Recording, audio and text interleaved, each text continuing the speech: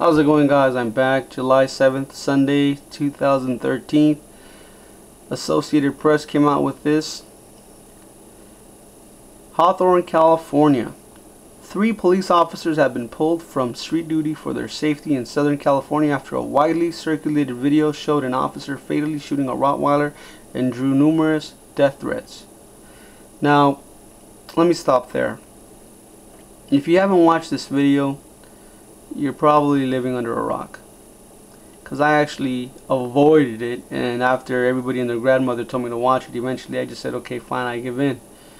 And it sucks. It's pretty sad.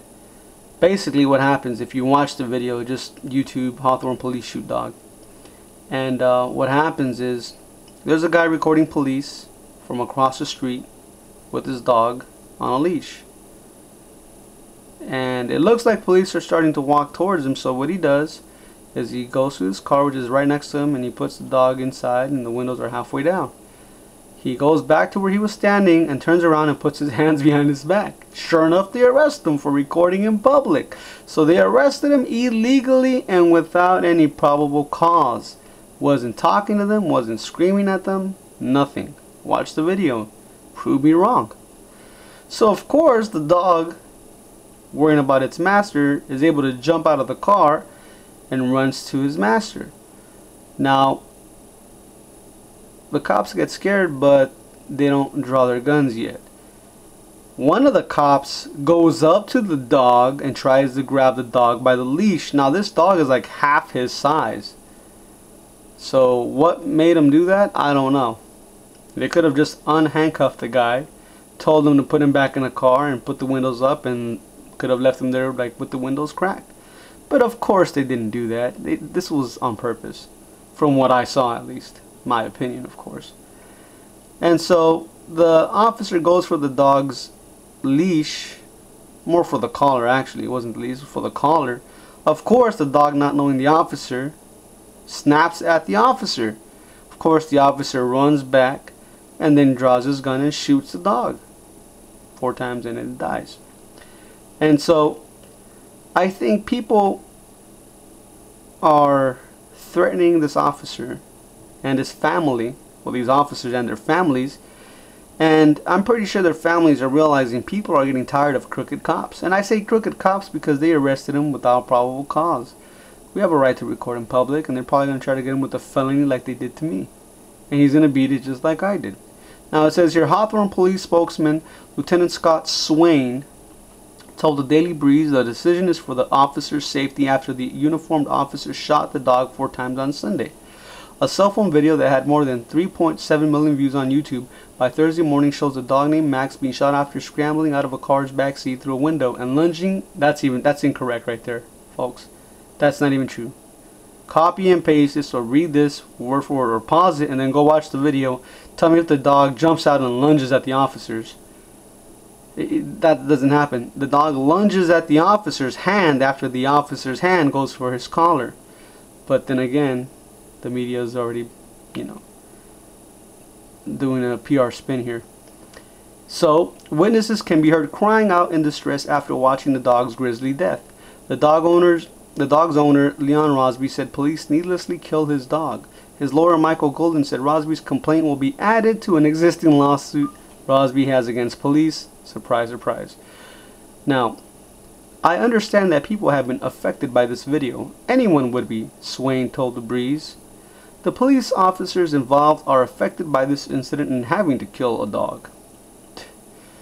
If they wouldn't have instigated it, wouldn't have happened. Then the lieutenant says, I don't understand how it translates into an eye for an eye. We are going to kill you and your family because of this incident, he said, of the threats to the officers. Now I'm going to pause there. See, that's not what's happening. What's happening is people are tired of just being arrested for no reason. People saw that and people are getting tired. So now people are threatening these officers and their families. And eventually you're not going to hear people saying, stop it, stop it. You're just going to hear pop, pop, pop, pop.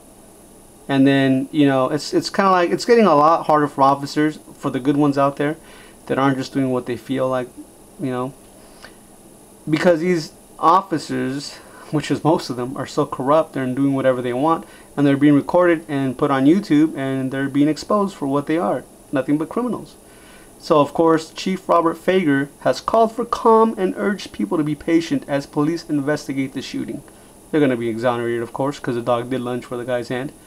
And also avoid information being circulated through social media because fallacies are being perpetuated. No, the video is being perpetuated and people are seeing what really happened. And they can't do anything, so here's the PR spin. And they're failing miserably because people do not trust the police. So I feel bad for the officers because they are being threatened and their families are being threatened. But at the same time, they started this whole mess. And people are getting tired of it. And so eventually there's going to be... Now this is why I believe the feds have done it to where the officers have these shooting targets as old people, young people, kids, pregnant moms. Because, you see, when they grope a woman in the future and the father sees that, he's going to be a little bit older. So he's going to shoot the cop so that they can better react to shooting citizens. They practice. So they're basically, see, now keep in mind, this is the same federal government who's running these guns, laundering money, drug money, selling drugs. Now they're training these criminal cops, not all of them, but some of them, most of them in my opinion, criminal cops to do the same thing, to be able to be better at committing crimes, to react faster to defend their criminal actions. Just like this female that was groped by the cop in a private room after she requested a female cop and he said no. And now he got fired.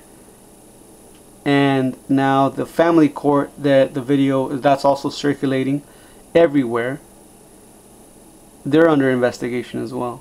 People, see, that girl has to be a single mother and their parents dead. Her parents dead, because I don't know how this cop is still alive. If it were my daughter, that wouldn't happen, in my opinion. Thank God I don't have any kids. That's probably why I don't have any kids, because the feds are training these cops to become criminals like themselves, basically, and they're saying, hey, here's a green light, we're doing it, you guys can too. They're not going to do nothing. Oh, and by the way, if they try, guess what? You got shooting targets and they look like citizens now, so don't worry about it. You'll have a faster reaction. It's basically what's happening. So I kind of feel sorry for the officers and their families. I mean, I do. But at the same time, if they wouldn't have instigated this false arrest, it wouldn't have happened. So this is one other reason why they want to control the internet, because you know, they don't like being exposed for the criminals that they are. So let me know what you guys think, what's going on here, and do you really think that they're not going to be found exonerated by internal affairs? I mean, it's just only logical they are. So leave your comments, and thanks for watching, guys.